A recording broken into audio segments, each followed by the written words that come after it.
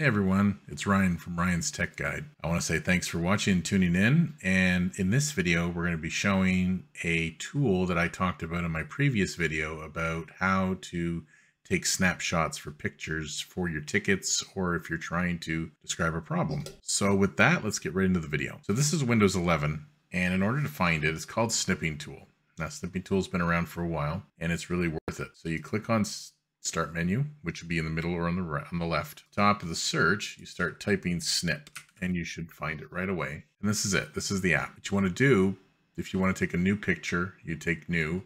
They also have other modes here. They have different types of modes for you to take pictures of. So which would be normally a rectangle, so you can slide it down and create the picture. They have one called Windows mode, full scale mode, and of course freeform, which means you can do any kind of circle or any kind of object you want. And of course now they also have this delay feature, which I haven't seen before, but it's 3 seconds, 5 seconds, and 10 seconds. So it'll allow you to do different snips. So in order to do this, you click on the new. So I'm going to bring up Google Chrome, click on the icon here, and then you click on new. And then what you do is you use your left click on your mouse. You hold down the area you want to highlight. Go across, so let's just say here, and you let it go. And then Snipping Tool will create an actual picture of what you're doing. And then once you do that, you get other features. So you get like a ballpoint pen. So whenever you click on it like this, you'll actually have different colors you can use. So let's say, let's go with neon green. And then you can use your mouse and write in if you want, whatever you like. That's one option.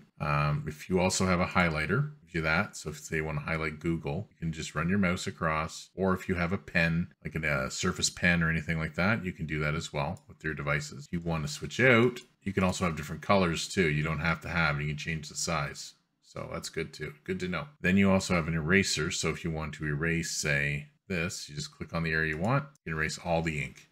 Or you can erase a certain spot. And it also has different features such as a ruler, so you can draw lines, touch writing, so you can do other writing. Of course, there's a crop feature, which allows you to crop pictures, make them smaller, bigger, get rid of excess that you don't need. You can move it up and down. Then you click yes. And of course, there's a back button. Over here on the right, you have your save, copy, and your share. So if you want to share this with somebody or with multiple people, you can. That's it. That's the Snipping Tool in a nutshell. Basically, it's a great little program. It's a nice little feature to do it. I know a lot of people who use it, and I just think everyone else should. So with that, thanks for watching, and I will see you in the next video.